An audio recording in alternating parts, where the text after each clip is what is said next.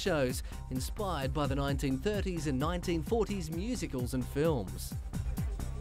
The message that I'm trying to get to girls is that there's more than one standard of beauty, and you don't just have to be rail thin and blonde and tan and wear a mini skirt and show a lot of skin to be beautiful and appealing and sexy. There's other ways, and the best way to find what that is for you is to think about what your best qualities are and play them up instead of trying to change yourself. MAC Cosmetics loves Dita's unconventional look and have asked other unlikely makeup models like Lisa Marie Presley to support their Viva Glam ad campaign. 100% of the sales goes to HIV and AIDS programs. Von Teese made history when she became the first ever guest star to perform at the Parisian Crazy Horse Cabaret Club in 2006. Some of her more famous dances involve a carousel horse, a giant powder compact, a Clorto bathtub and a giant martini glass. Not bad for a little girl from Michigan who just liked playing dress-ups.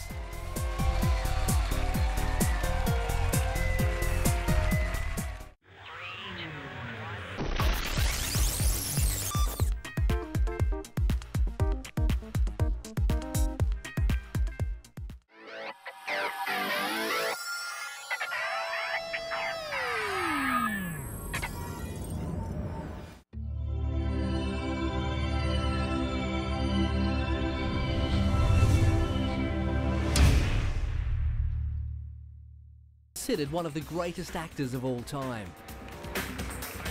His legendary performances in Taxi Driver, The Deer Hunter, Awakenings and Cape Fear have enriched American culture, and each has won him an Oscar nomination. His 2 Academy Awards performances for Raging Bull and The Godfather Part 2 have made him an American cinematic icon. The secret of his success is method acting. He immerses himself in months of rigorous research and draws boldly from his own emotional depth. The shy actor recently received a Lifetime Achievement Award from the American Film Institute. Not an easy thing to do for the notoriously modest and private De Niro, who prefers his work to do the talking for him. These days, the actor is balancing out his life with directing and producing. He recently directed The Good Shepherd, a pet project about counter-espionage in the CIA. And a streak of comic roles has delighted audiences with a whole new side to the master actor, like Paul Vitti in Analyze This and Analyze That, and Jack Burns in Meet the Parents. De Niro starred in and produced the hit comedies Meet the Parents and its sequel, Meet the Fockers. After decades of portrayals marked by ferocious intensity and gravitas, De Niro's disarming sense of humour is an unexpected pleasure. Maybe for him too.